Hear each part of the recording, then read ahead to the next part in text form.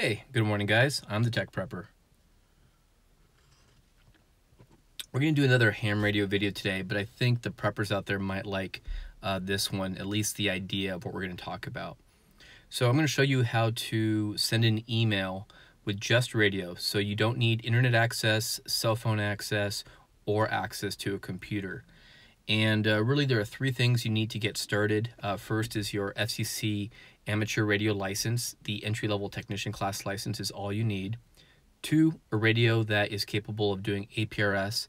And I have a few videos I've recorded in the past that talk about how to get started with APRS for about $100. So I'll put that in the link below or in the description below.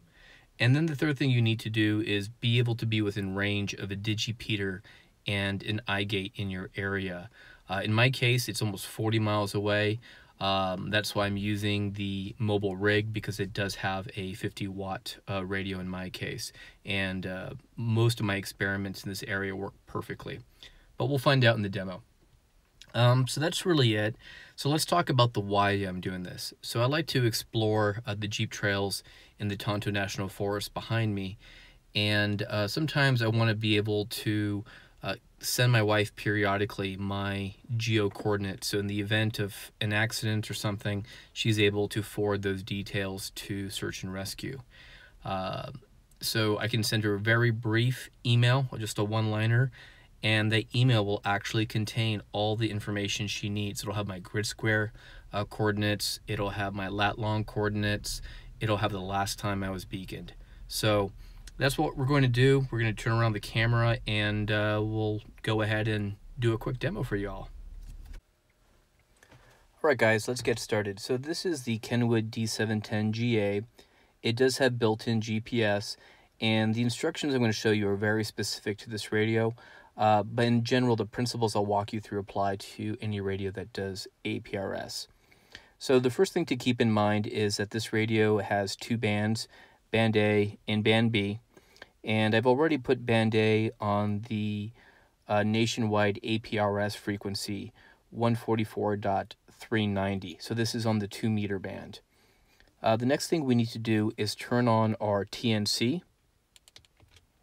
And you can see at the top here where it says APRS 12, it indicates that we have our TNC open. And this is similar to the MobiLink TNC device that you can connect to your radio. And again, that's the video that I'll refer you to below, where I show you how to do this for about $100. The next thing, I want to be able to relay my GPS coordinates. You'll see at the top here it says beacon and then GPS. All I need to do is click this GPS button, and when it says iGPS, you know that you are beaconing. The next thing we're going to do is go to our messages, so we'll press the key button, go to message. And I've already sent a few messages to the email gateway, email-2. We're going to go ahead and click new. And I'm going to use the DTMF keypad here. And this is similar to entering in text messages on a flip phone from like 15 years ago. So what's important for the to message, and this applies to all radios, is that there's a special call sign and SSID, and the special call sign is email and the SSID is 2, so it's going to be email-2, and it needs to be all in caps. And you'll notice here that I don't have to scroll through the lowercase letters. Kenwood does a really good job of ensuring APRS is implemented to spec, and since this needs to be all in caps, it's pretty quick to enter in at least this portion here. So email-2, whoops, there we go, and we're going to click this button here on the top, and it'll drop us into the message body.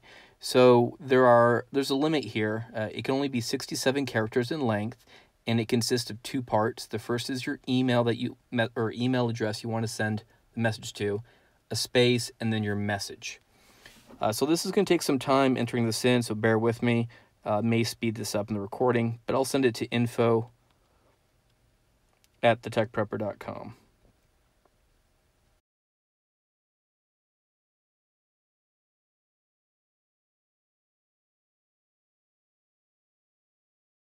And then we have to enter in a space and just the message. And I'll put coming home, so this will be the informative message, so she knows that I'm on my way home.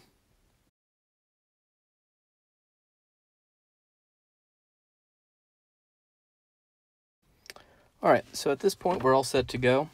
And we'll click this button here. And if everything works properly, we should have an acknowledgement. This was not it. I'm getting beacons from other stations. But part of the specification is that you will receive an acknowledgement that your email has been sent. And in general, it's taken about 15 seconds or so.